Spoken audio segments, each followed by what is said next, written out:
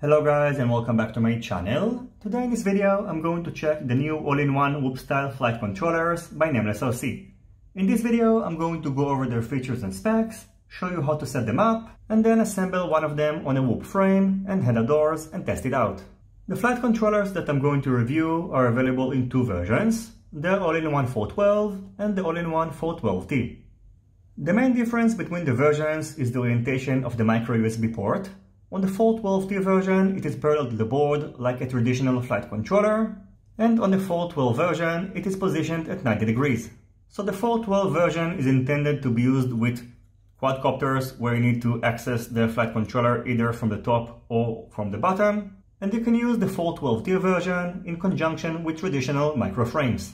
Another difference between the boards is that the soldering pads on the 412T version are bigger and easier to work with than the 412. In addition, on the 412 version, you can only find these holes for the motor connectors, whereas on the 412T version, you can find the same holes, but next to them, bigger pads for directly soldering your motors. Finally, with both flight controllers, you are getting rubber spacers, screws, and connectors for the motors in case you chose the version that doesn't come with pre-soldered ones.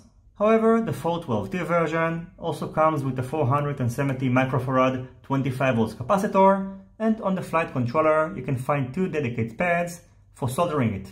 The dimensions of both boards are also different, and I'm going to measure them shortly. Besides these differences, these boards are very similar. They both feature an F4 flight controller, a 12A 4-in-1 BLLES that has a peak current of 15A for 5 seconds. They support LHV batteries between 2 to 4 cells, feature a 5V 2.5A BSC, a built-in LC filter, current sensor, and they are both available with the motor connectors pre-soldered or not pre-soldered. In terms of dimensions, the weight of the 412T version, including the battery leads and the XT30 battery connector, is 7.1 grams. The 412 version is a little bit lighter and weighs 6.4 grams. Both boards are using the standard Whoop 26.5 by 26.5mm mounting holes.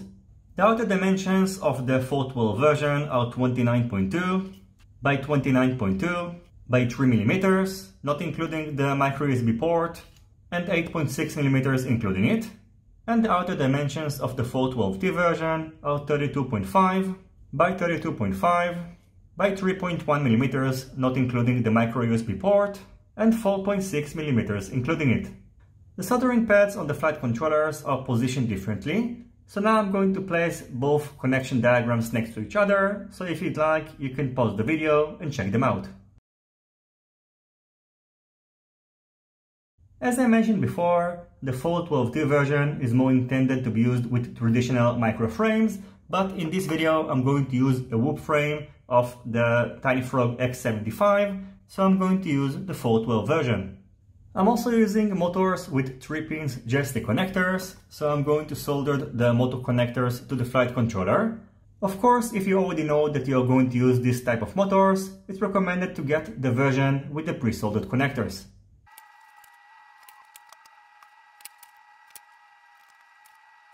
In case you soldered the motor connectors by yourself, I highly recommend to pay extra attention and make sure that nothing is being shorted.